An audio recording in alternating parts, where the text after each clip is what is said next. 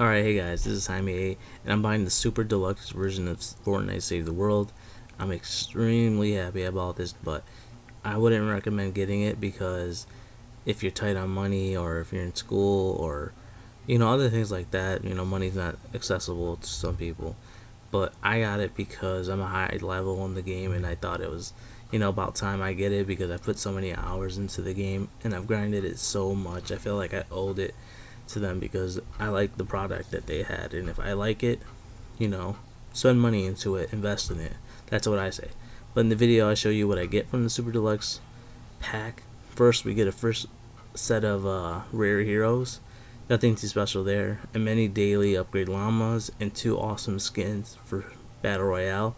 I was looking at them the other day and they look pretty sweet, and not many people rock it. They're not over the top skins, but I thought it was pretty nice that they added that to the Super Deluxe. It looks pretty cool too. Not many people have it too because not many people play Save the World, no offense, but I like them and I'll be definitely using them a lot more.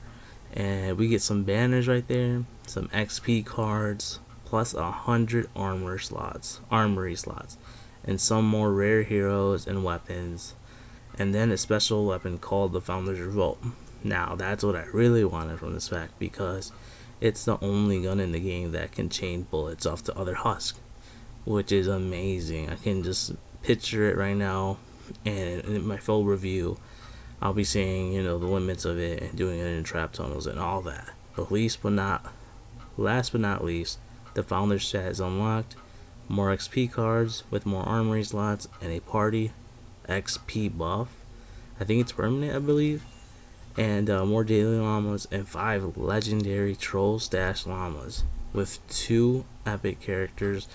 Defenders are pretty cool and all that, but I don't use them very much unless I'm doing them in a storm shield and no one's joining me, so I just put them down just to have the extra firepower.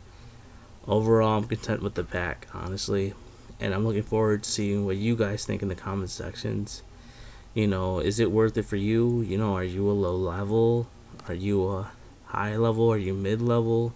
And what I think high level is probably like 100 and above. Mid, probably 50 to 100. Lower, 1 to 40 or something like that. That's what I think about those mid ranges and low ranges and high ranges. But I'm content with the pack. I finally got this Founder's Daily reward. I was tired of getting it said 0 before I got the pack because I didn't have anything special. But anyways guys, I hope you guys liked the video. If you guys do, leave it a like. I'm Jaime. I'll see you guys soon.